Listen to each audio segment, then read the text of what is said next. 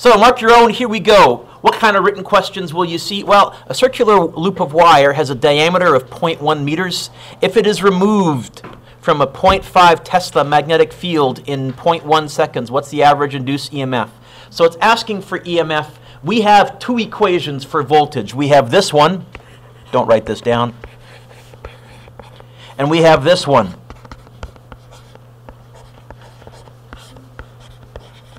I use this one when it's a magnetic bar or a conducting bar being moved through, although we actually ended up deriving this second one kind of from that by being clever. I use the second one, Faraday's law, when there's a coil. Although, again, you can use this with a little bit of cleverness. Oh, the bar means there's one wire, the change in flux over time. There is an actual velocity built into there because it's over time. You can, but we're going to use the two different ones. So, negative N, change in flux over change in time. I'm going to list my data here. It says a circular loop of wires, so N is 1. Changing flux, well, change in flux is change in anything. Sorry, change in anything is final minus initial. Good gosh, where was that? Change in anything is final minus initial. I think my final is 0 because it says it's removed from. My initial is going to be magnetic field times area. So I think my change in flux is actually going to be negative B 0.5 times A. It's a circular loop of wire, so the area is pi times r squared. You guys noticed that it was a diameter that I gave you sneakily in the question as opposed to a radius. If you didn't notice that, you'll get 1.5 instead of 2 out of 2. I know that was a little bit cheap. So here's what I have. Negative 1. Mabad is grumpy with himself. He just caught that now. Pi r squared over time. Let's see how that works, I hope. Negative 0.5 times pi times 0.05 squared divided by 0.1. Do you get negative 0.39? 0.039?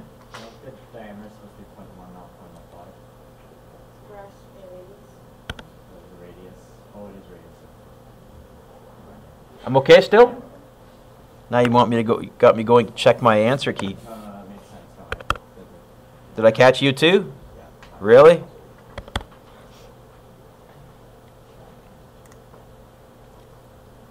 Pretty sure I got, yeah, 0.39. I dropped the negative. Oh, because there was a negative already in there, Mr. Dueck, and I think I forgot to include it in my calculator, did I? Oh, because my change in flux was actually negative, and I forgot to include the negative there. Let's go back to my answer key, Mr. Dueck, right here. This is negative, so this should have been a negative right there. Anyways, you get 0.039 volts. 1 mark for the equation, 1 mark for the answer. If you used a 0.1, then you get 1.5. Number 2, a wire. Okay, now they want an induced EMF for a wire. Now I'm going to use BLV.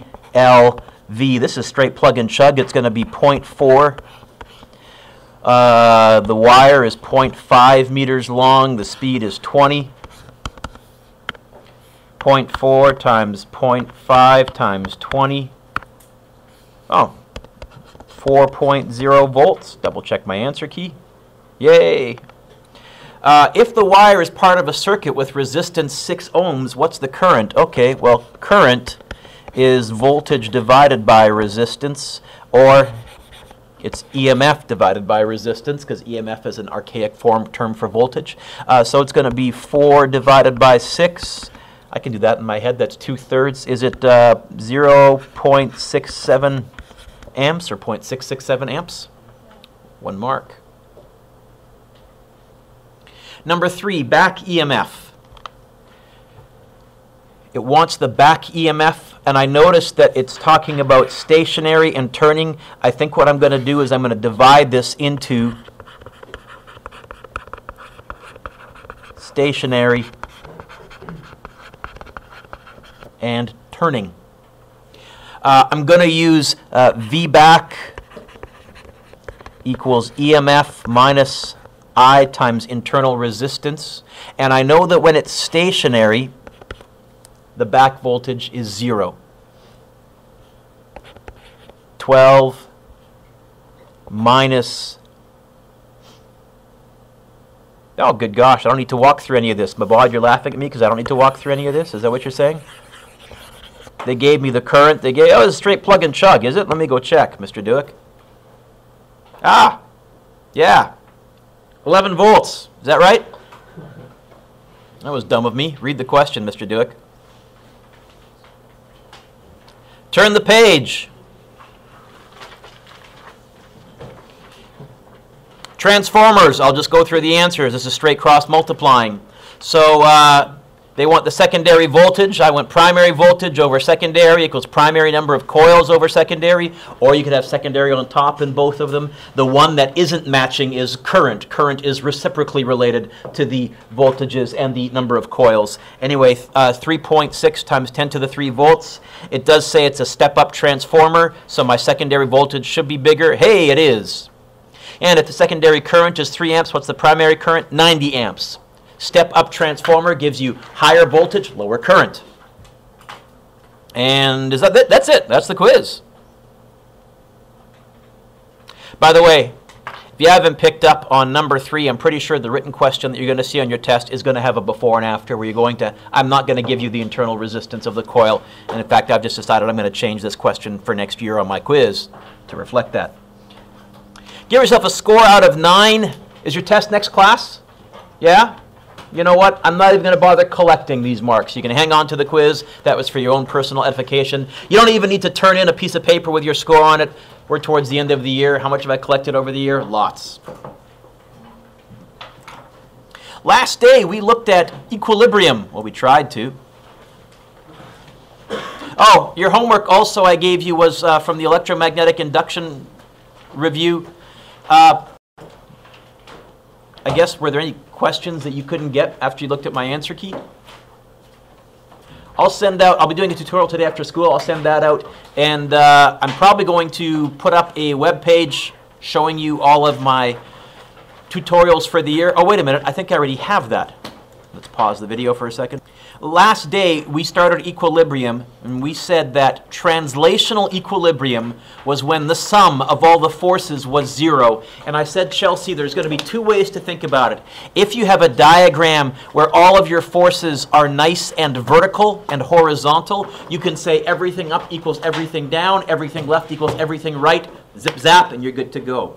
If you have a diagram where there are things at angles, what we can say is I'll give you 3 forces. Sydney will add them together, tip to tail, tip to tail, tip to tail. But to show that the net force is 0, we'll draw a triangle that ends up back where? What does our vector triangle look like? It's a triangle that ends up back where it started from. That's 0 displacement or forces. I gave you a few questions to try. I think I gave you, oh no, I gave you questions from the review. Were there any of those that you were having trouble with that you wanted me to go over?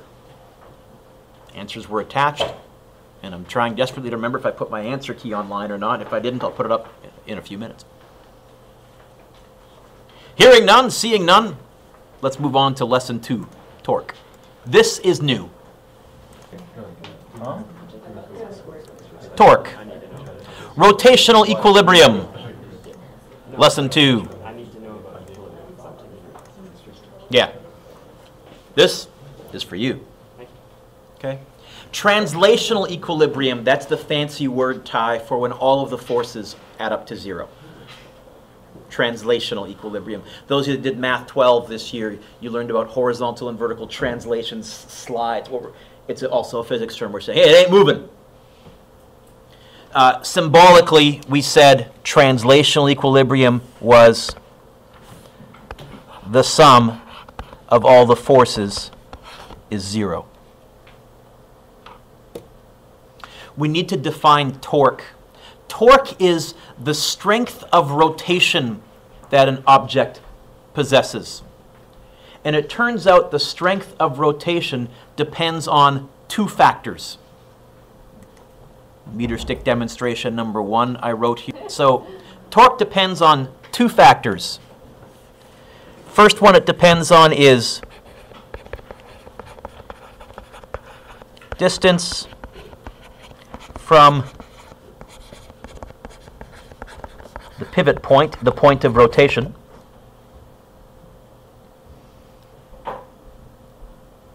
The second thing it depends on is the perpendicular force applied. And I have to be fussy. The force does have to be perpendicular. If I had applied a force along the meter stick, it's not going to rotate at all. You're not going to do it. I mean, I can push really, really hard this way. I'm sorry. You could resist me very, very easily then. It's a perpendicular force to the distance. What if they're not perpendicular components? Next lesson. So torque is defined as the perpendicular force multiplied by the distance the force is from a pivot point or fulcrum point. It's a vector. It's a multiplication question. And Megan, it's technically a cross product vector. But we're not going to deal with that. Those that do it next year, you'll do it properly. We're just going to say, as an equation, the symbol for torque, well, we'd like to use a T, but T is taken. What's a lowercase t stand for in physics? Time. What did an uppercase T stand for? Well, units, but what as a variable, what was it? It showed up in circular motion. Period. Okay. So we use a Greek letter tau. That's where our letter T came from. It's a curly little t. Symbol for torque is that. And it's equal to force perpendicular times distance. Perpendicular force times distance. By the way, if you're in first year physics, that would be wrong because multiplying with a dot is a completely different vector multiplication operation than what's called a cross product. We're doing a cross product, but I'll be honest, I'm just going to write, I'm not going to be all fussy all year. Pardon me? Why is that? Because there's two ways to multiply vectors. One way, if you use a dot product, you get a scalar answer, and that's what we're doing, say, when we go work equals force times distance, that's a dot product. One way, you get a vector answer, that's what you're doing here, it's a cross product. The units, well, what do I measure force in? What do I measure distance in? It is Newton meters. Now, I want you to notice this is the same units as work. No, it's not. It's a vector. This is why there's a difference, by the way, because work was force times distance as well. This is not work. This is not energy. Energy was a scalar. That's a dot product. It's a cross product. It is Newton meters. We haven't made up a new unit for that. There might be one. I have to go double check that. But now our trick of unit analysis, Jaron, won't quite work. We'll have to look at the actual situation and say, hey, is this torque or work? Direction, well, we're talking about rotation, so we're going to talk about clockwise, CW, or counterclockwise. How do you think we'll abbreviate that? CCW.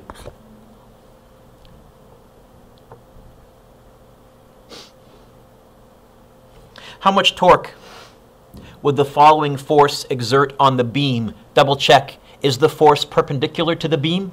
Okay.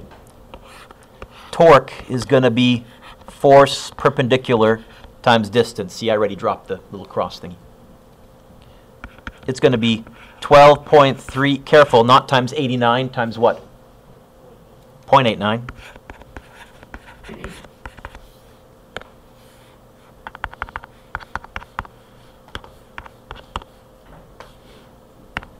And I get 10.9 Newton meters.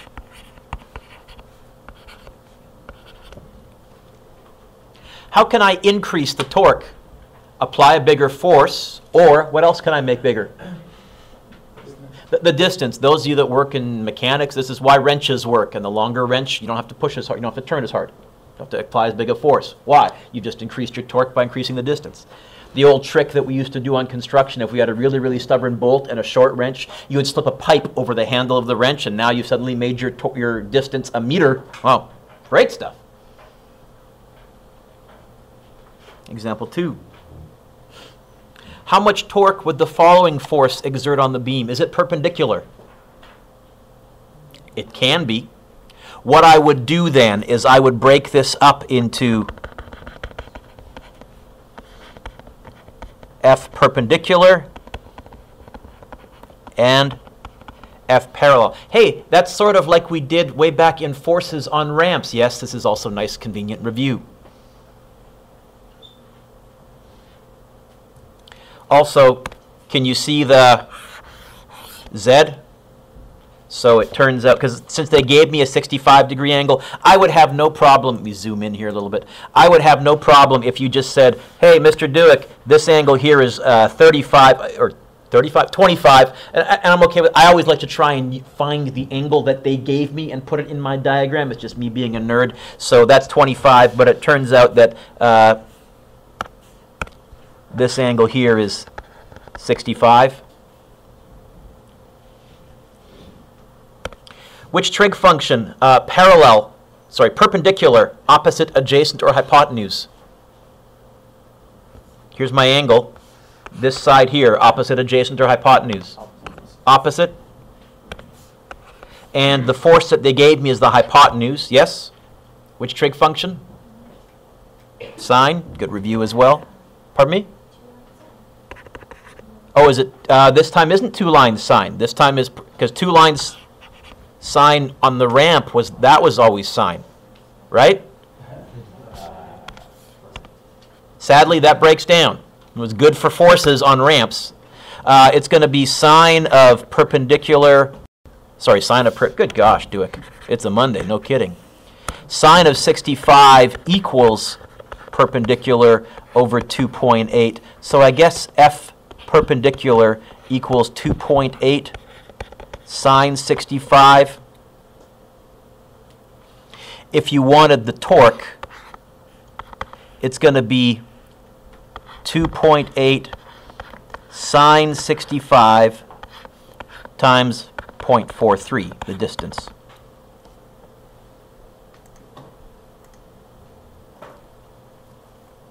In fact, what you'll often see next year is you'll see this.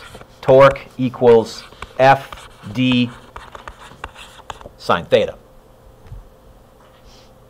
I generally don't memorize that because there are a few strange, really bizarre diagrams where they give you a different angle and it ends up being the cos. Or if you had just filled in that angle, it would have been the cosine. We chose not to. So I generally don't go that way. What'd you get, Ty? 1.09. 1.09 Newton meters. Anybody else? So there's our definition of torque, and that leads us then to rotational equilibrium. When an object is not rotating, it is said to be in rotational equilibrium. It's not spinning. In other words, the sum of all the torques is 0.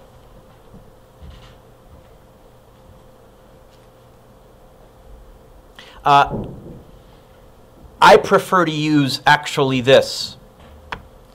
The sum of all the torques clockwise equals the sum of all the torques counterclockwise. And then what I started doing my second year of teaching Physics 12, which really helped my students with these diagrams, is I also drew a little arrow. That's clockwise, that's counterclockwise. I draw those little arrows above it, kind of like vectors saying, you know what? Anything that's rotating in that direction goes on the left-hand side. Anything that's rotating in the other direction is going to go on the right-hand side. That got rid of most of our mistakes. This is my, hey, is there a beam? Are they talking about torque? I start here the same way. Hey, is there a collision? The sum of all momentum equals 0. Hey, is there a force? Free body diagram. Hey, I've tried to give you standard approach. Oh, are we in orbit? FC equals FG. I've tried to give you some standard approaches. If I see a beam, it's pretty obvious from the picture, and they're talking about rotation, I start here. Why is this so nice? Turn the page. First of all, we need to talk about center of gravity or center of mass. Take a standard meter stick. It is true that there is mass here and here. However, mathematically, I can represent the center of mass at a point. And I can even find it for you. If I take any meter stick and I rest it on my fingers and I move my fingers together, they'll touch right at the center of mass. And you can try this. I'll try and stop at a different point. So I'm going to hold my left hand on your right still.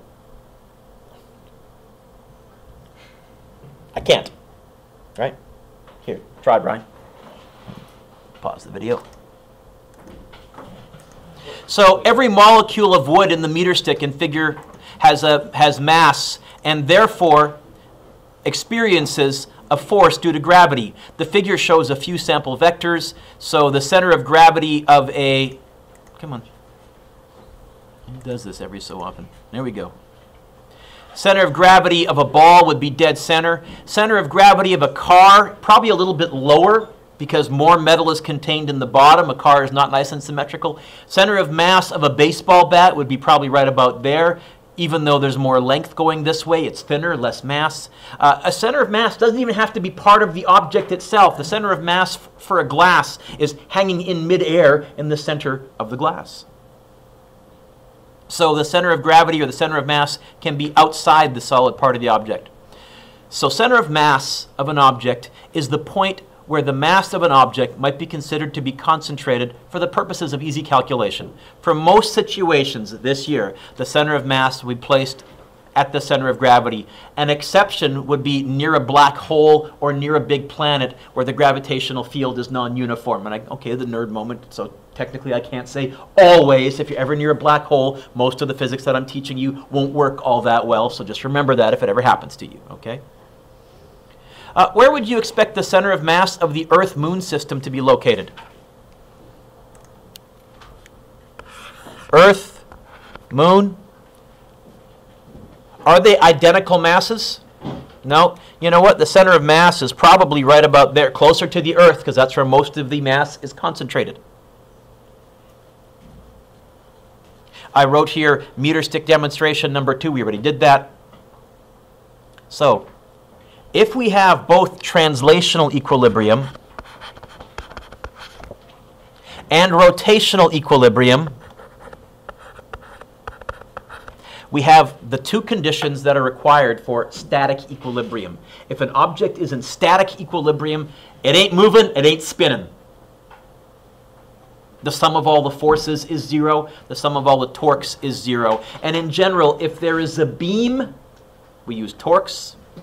Cables, we use forces. Example 3. What force would be needed to balance the beam in figure 1.31? So I've got a pivot right in the middle. I'm applying a mystery force at 175 centimeters from the very, very, very left. How big does it need to be so that this teeter-totter would be in balance? And yes, we're doing the physics of seesaws, teeter-totters from when you were a kid. And you may have learned some of this on your own. If you were on a teeter-totter with a friend of yours and your masses were not the same, you may have learned that you could slide yourself a little bit forward or lean back, or you could adjust it. What you were really doing is moving the center of mass closer or further to the pivot point, which was dead center on the teeter-totter. Is there a beam? Say yes. Is it in equilibrium? Say yes. Then I'm going to say this. The sum of all the torques clockwise in that direction equals the sum of all the torques counterclockwise in that direction.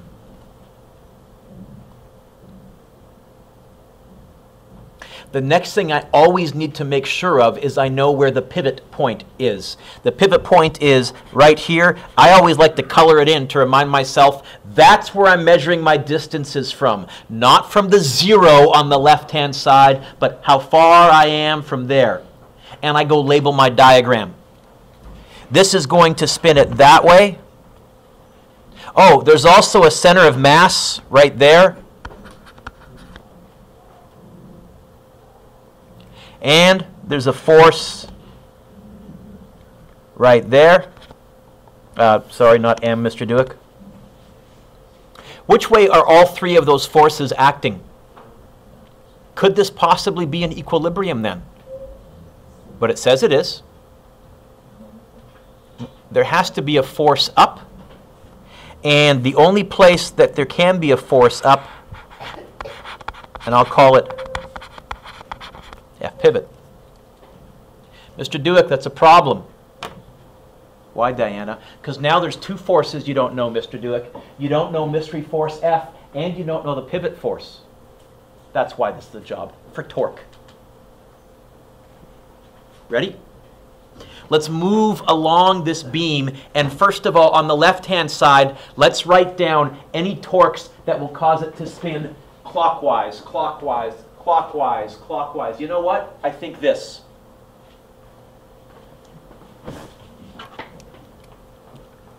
Force times how far is it from the pivot? Don't say 175. Don't say 1.75. How far is it from? Jared? 75 is also incorrect. 0.75.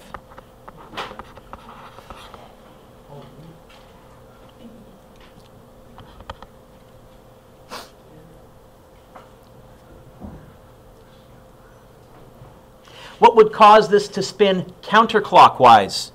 That 8 newtons times its distance from the pivot. Hey, what about the other two forces in the middle? This is why torque is so nice. How far are they from the pivot? 0. So what's their torque? If torque is force times distance from the pivot, and the distance from the pivot is 0, how big a torque do they exert? So even though I don't know both those forces, who cares? And that's going to be why torque is nice, Diana. In fact, you're going to find over the next couple of questions, we can put the pivot point mathematically wherever we want it to be and just adjust our distances accordingly. Oh, if I have two forces that I don't know, I'll put the pivot at one of them because it won't exert a torque anymore, mathematically. How would I get the F by itself?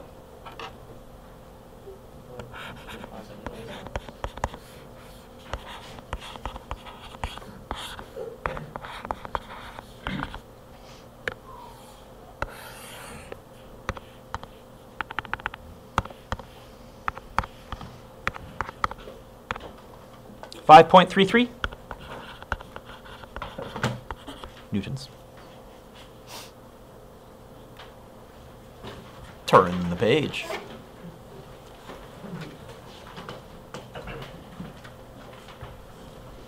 How far from the pivot must the 64 Newton object be placed to balance the beam? So we're going to label our free body diagram on the beam. What are the forces acting on this beam? Get the obvious one. Where am I going to put gravity? Okay, so I'm definitely going to have mg down. Mr. Dueck, they didn't tell me the mass. I can't figure that force out. I'll put the pivot right there, and then it won't exert a torque. I'll solve this with torques. What else? Well, I have the 64 newtons down. I have the 56 newtons down. This can't possibly be all. Otherwise, this whole system would have to be crashing down. Is it? Nope. The pivot point is exerting a huge force up. I'll call it F up or F pivot. I don't know it. I don't care. How far is it from the pivot? 0. How much torque will it exert? None. And that's why I'm going to solve this with torques. There is a beam. I'm going to say the sum of all the torques clockwise in this direction equals the sum of all the torques counterclockwise in that direction. Clockwise means it's going to spin in this direction. Which force or forces will cause it to spin this way? 64, we're doing torque, so it's going to be force times distance. It's going to be 64 times, how far is it from the pivot? So how far is that? X. Any other clockwise torques? Nope, then put an equal sign. What would cause this to rotate counterclockwise? This is why I find the arrows really help me, by the way. The 56, that's a torque times its distance from the pivot. How far? 0.42. What about these two? Don't care. Yep. Do people in the States learn physics in metric, or do they run it with like feet? Most of the time in university it would be metric. I think in high school a little both. Yeah, they flip-flop. They do both. Thank you. You're back now, by the way. Yeah. Squirrel. Yeah. Okay. Here we go.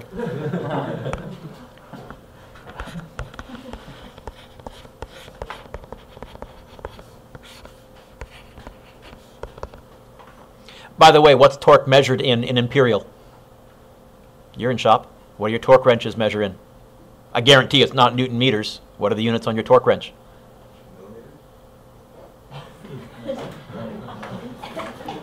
Foot pounds. Foot pounds. Foot, distance. Pounds, force. It's also a force times distance.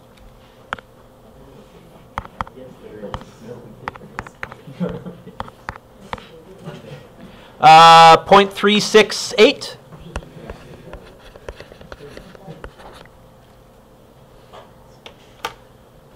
Where this really shines is in something like example 5. 0.368. Okay. Says the force of gravity on the bridge is 9.6 times 10 to the 5th newtons. Okay, I see that. What upward force must be exerted at end P and end Q to support the bridge and the truck? If the force of gravity on the truck is 4.8 times 10 to the 4th, what are the forces acting on this beam? Get the obvious ones. Gravity, they already drew it. I'll lengthen it just to make it obvious. Right there. There is the force. You know what? I'll call it M beam G, because I got more than one mass in this question. M beam G. What else? Well, I got this truck here. I got mass of the truck times G.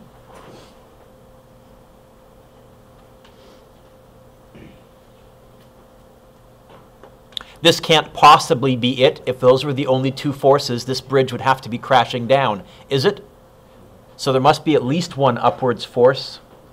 Where? Oh, so you're saying there's a upwards force at P and an upwards force at Q? I agree. Okay. How many forces don't I know? 2. If I try solving this by saying everything up equals everything down, I'm out of luck.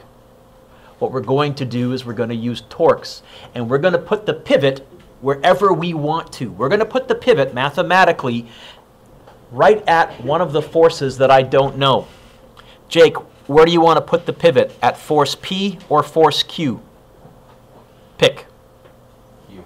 Okay, so all of us right now, let's draw a little pivot right there. That's where all of our distances are going to be referenced from for the rest of this question. No, it doesn't matter. There was no wrong answer. That's why I asked you. I knew you'd have to get it right. Is this a beam? Yes. Is it in static equilibrium? Yes.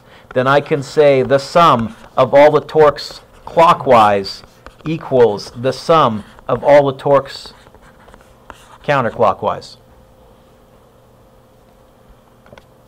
Clockwise. So now imagine if it could spin on a hinge right there. You have to use your imagination. Which force or forces would cause it to spin clockwise this way? FP? Now we're going to do torque. So it's going to be force P times its distance from the pivot. How far is it from the pivot where Jake put it? John? 17. Are there any other forces that would cause it to spin clockwise? You're saying that would cause it, if that was the hinge, to spin this way? I don't think, you gotta use your imagination, right? Imagine it's free to rotate right there. That's it. Equals. What force or forces would cause this to spin counterclockwise this way? I think there's 2. this one, and this one. It's going to be mass of the beam times G times how far is it from the pivot?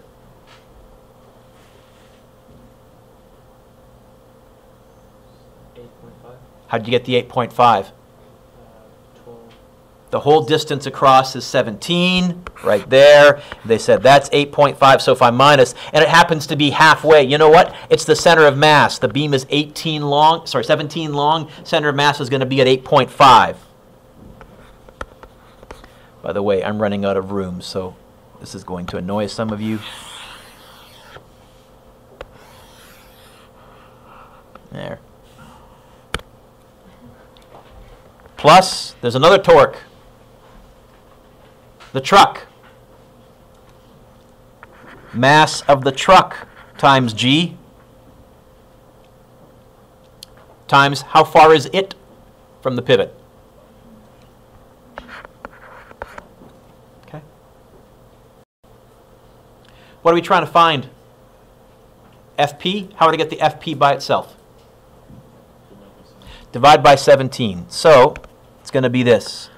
The force from pillar P is going to be, now mass of the beam times G, they gave that to me because they gave this in newtons. That is mg. So it's just going to be 9.6 times 10 to the 5th times 8.5. There is mg times distance plus mass of the truck times G, they gave that to me as well in newtons. 4.8 times 10 to the 4th times its distance. And you guys said divide that by 17.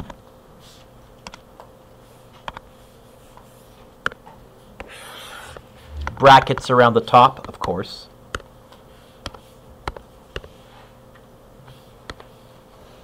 (9.6) times 8.5 plus 4.8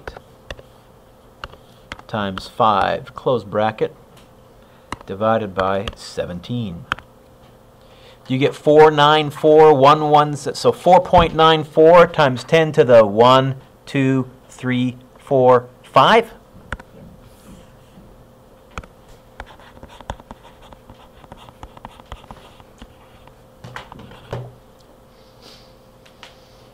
That's one force. I need to find the other one. I could repeat this whole procedure, Jake, if I wanted to. I could now say, put the pivot there at location P.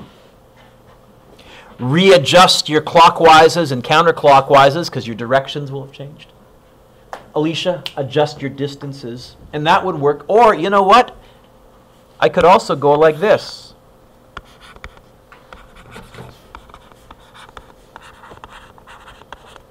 Everything up has to equal everything down.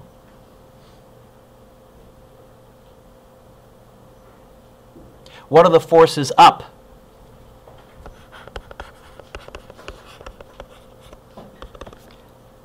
What are the forces down?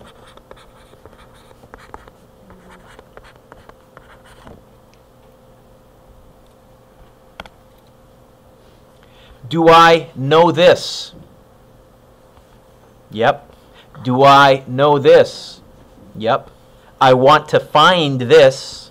Do I know this? Well, I didn't, but I just figured it out.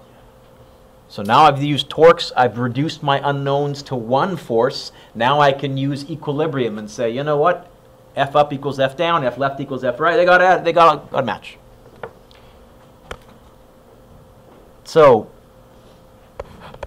FQ is going to be 9.6 times 10 to the 5th plus 4.8 times 10 to the 4th. Take away 4.94 times 10 to the 5th. And I'm going to use the value that's still on my calculator. So 9.6 times 10 to the 5th plus 4.8 times 10 to the 4th minus that guy. And it looks like FQ is 5.14 times 10 to the 5th newtons. Which support is having to do more work, right? Having to exert a bigger force right now? Q or P? Why? Truck's closer to it. As the truck slowly moves sideways, eventually P is going to have to be exerting a bigger force than Q. And I could calculate it anywhere you wanted me to. Just give me the distances, tell me how far the truck is along the bridge, and I can figure out the moment of inertia and the force. Diving board, example 6.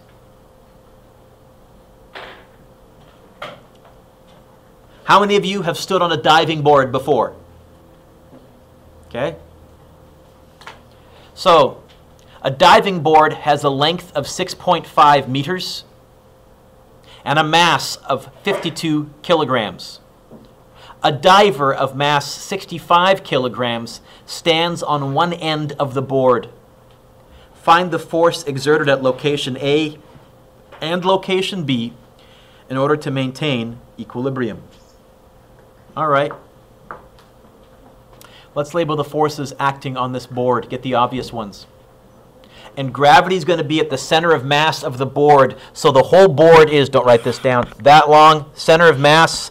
There's going to be mass of the board times G. I'm eyeballing it, but I'm telling you, it's about there. Yes? What else?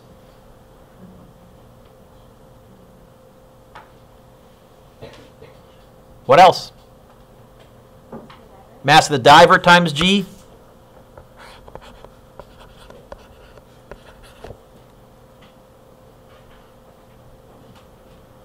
Which direction are the two forces acting right now?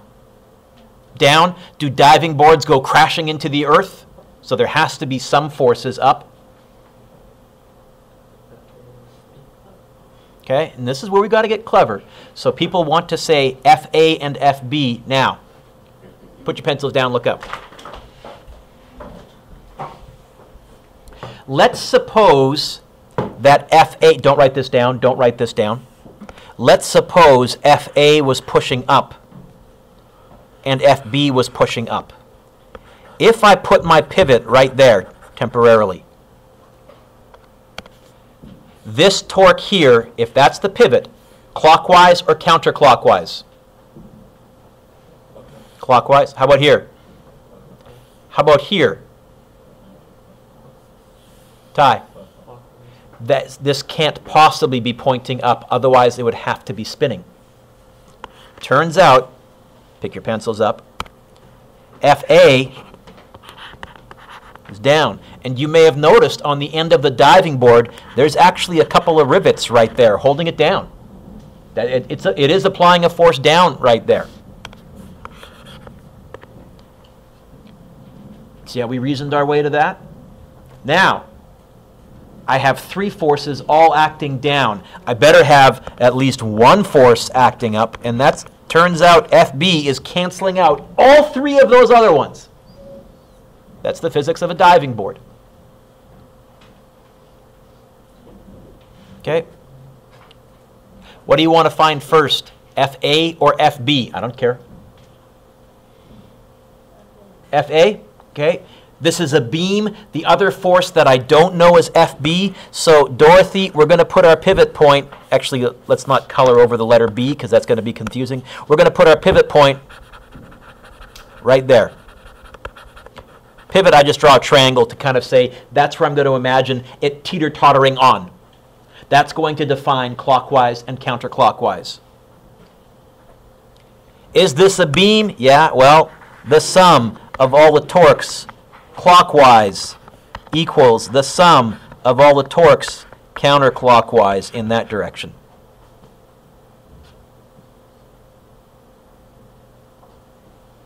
You know, I think the other thing that I should do is I should add some lengths to my diagram to make it easier. They did say that this here was 6.5 meters in the question, yes?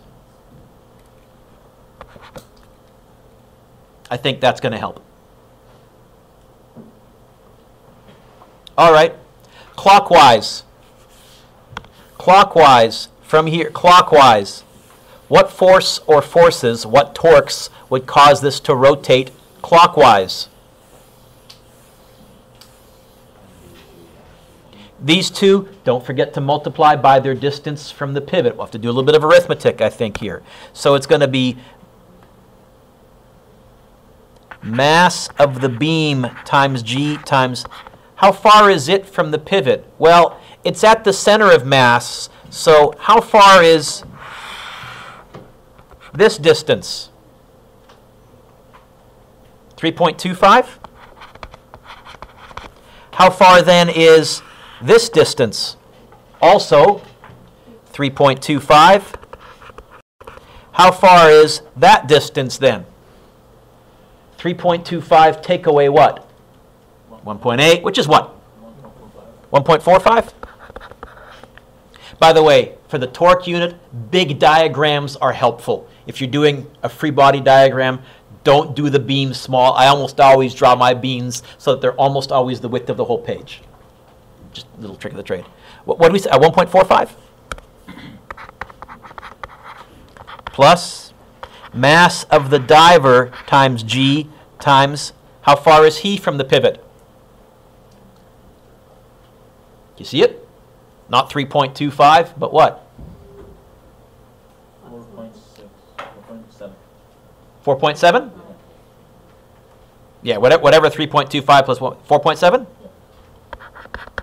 So you're going to find in these, you have to do a little bit of arithmetic to find the distances quite often. Those are my clockwise torques. What's causing this to spin anti-clockwise, counterclockwise? Only one torque. Force A times his distance from the pivot. 1.8.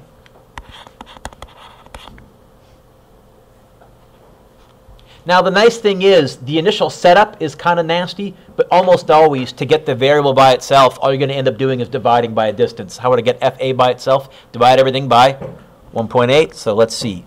Force A is going to be, what was the mass of the beam? It said, but I've scrolled down. 52 times 9.8 times 1.45 plus, what was the mass of the diver? 65 times 9.8 times 4.7, all divided by 1.8.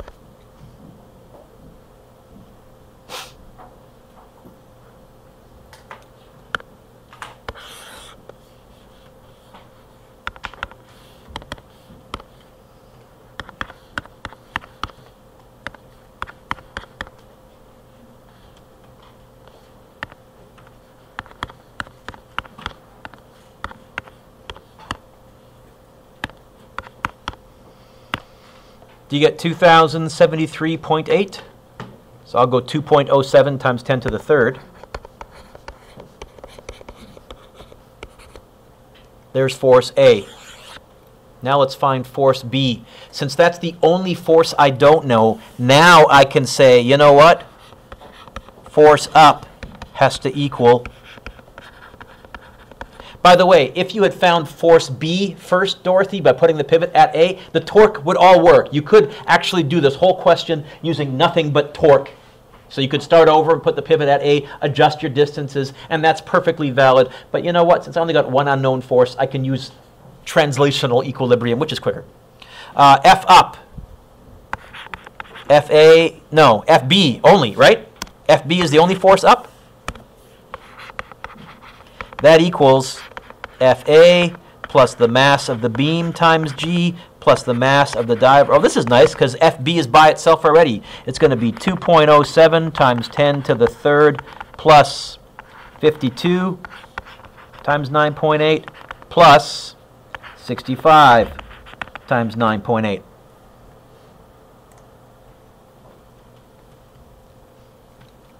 And again, I need more room, Mr. Dueck. Classic.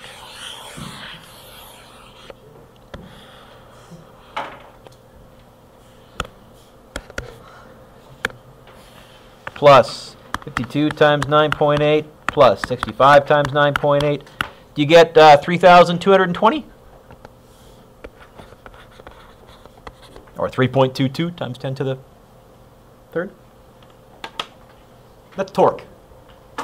Key ideas. Don't forget center of mass, mass of the beam. Often they won't label that on you, but label your free body diagram. This is good free body diagram practice. Second key idea, put the pivot where you want it to be. Often getting rid of one torque and canceling out that force temporarily. Again, the reason we didn't need to take into account in torques what force B was doing was, where did we put our pivot? Right there. How far is force B from the pivot? What's its distance? 0. So how much torque will it exert if torque is 0? That's why in my torque equation, Dorothy, I could totally ignore the second unknown force and only focus on one. That's where torque's really nice. What can you try for homework from the big ultimate equilibrium review? I'll give you a couple to try. What I'll do is at the end of this unit, I'll collect this package for like 40 marks. Okay. You can do, come on, number 1.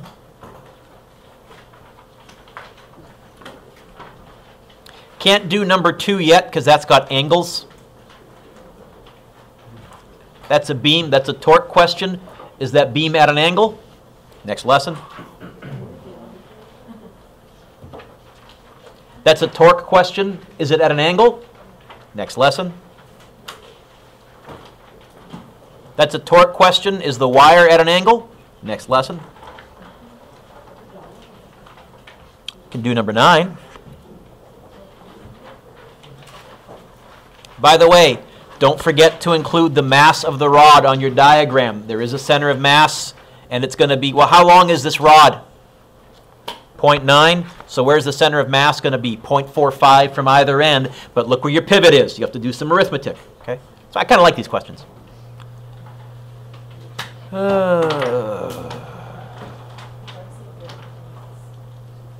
You can do 13.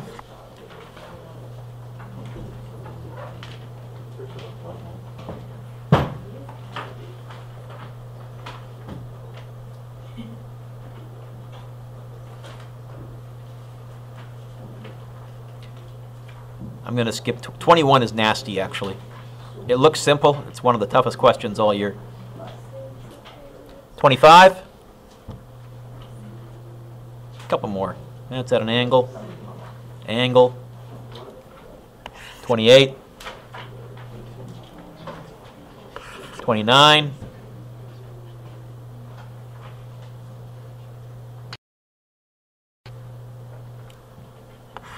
30. It's at an angle.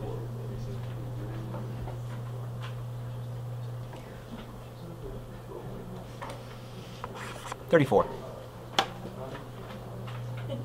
Okay.